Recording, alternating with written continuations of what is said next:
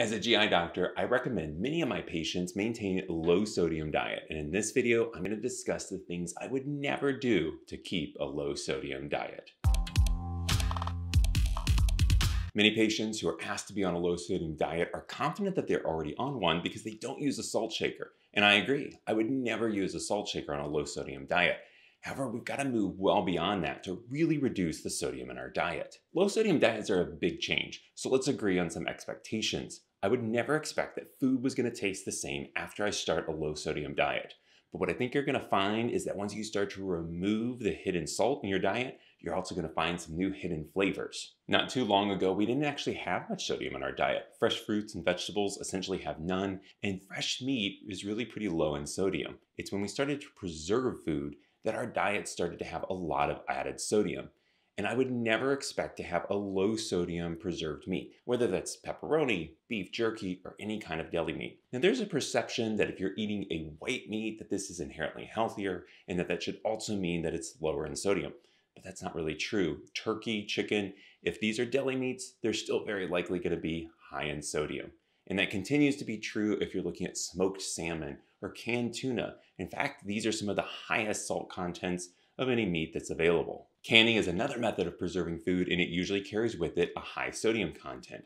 So I would never eat any jarred sauces, as these have an exorbitant amount of sodium. Now, canned fruit has no added sodium because that'd be really gross. But when you're looking at any vegetable, it has quite a lot. Canned tomatoes, you can sometimes find a relatively low sodium, but it varies from producer to producer and whether they're diced or crushed. All varieties of canned beans tend to have a lot of added sodium. So instead, use dry beans and slow cook them in water seasoned without salt. Of course, soups and canned goods are famous for having high sodium content, but what about those that purport to be low sodium? What does that actually mean? Well, it doesn't really carry any kind of definition from a medical perspective. It simply means that it has less sodium than comparable products, and that could still mean quite a lot of sodium. So I would never simply look at the front of the label, but instead I'd turn that around and look at the back. Not only would I look at the sodium content, but you want to look at the serving size. Are you really just going to have 17 chips? Frozen foods vary widely in their sodium content. Here, vegetables are actually quite good, and of course, as are fruit. These don't have added sodium as they're flash frozen. But many meats have added sodium through a brining process. And I would never have any pre-made frozen meals because these are almost uniformly very high in sodium. However, some food manufacturers are starting to respond to consumers' needs to maintain a low sodium diet. And so again, check carefully for a label that really shows that you've got a low sodium content. Diet and exercise go hand in hand, and so as you make major changes to your diet, hopefully you'll find the energy to also embark on a new exercise regimen. But I would never go and drink a sports drink for a routine workout. Now I say this with a caveat of a routine workout, say 30 minutes in a climate-controlled setting.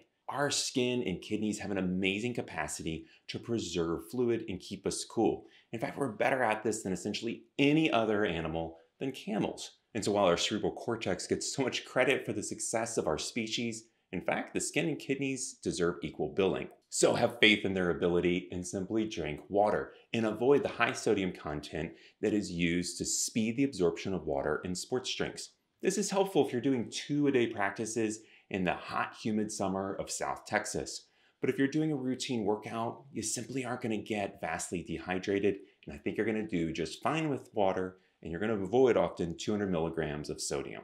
Another mistake I want you to never make on a low sodium diet is to presume that a healthy food is a low sodium food. If you're eating a lot of salad, that's great, but the salad dressings that you're going to add to that could very easily have a lot of sodium. Similarly, low-fat foods, they often add extra salt to try to amp up the flavor that is being lost as they reduce the fat.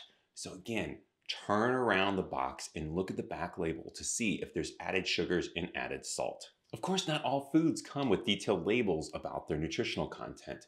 And so if you're looking at baked goods, you may not know how much sodium there actually is. Breads very often carry a lot of sodium, and this is true for those that are whole grain. Here I want to say that we really prefer that you be getting fiber from fruits and vegetables rather than grains. You're going to get just as much antioxidants, minerals, and other nutrition that fancy bread purports to have from a fresh fruit or fresh vegetable. Bagels are delicious, but they're often very high in salt. And as you start to reduce the sodium in your diet, I expect in coming weeks you're going to taste just how much salt is added to some of these products. A lot of cooking shows celebrate salt as a secret ingredient to enhance flavor. And it's true, our tongue has evolved to crave salt because it's what we use to help maintain our blood volume.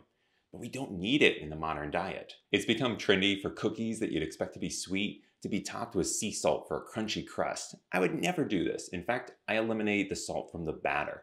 Instead, I spice up my cookies with cardamom, cinnamon, and nutmeg. These never would I evers have been making me hungry, so I'm gonna go grab a snack. But I suggest that you subscribe to the channel to continue to find more information about your gut health. And I want to leave you with a bit of inspiration. When you start to eliminate salt from your diet, your tongue will adapt, and you're going to start to find there's lots of hidden flavors in your food. Thank you, and be safe.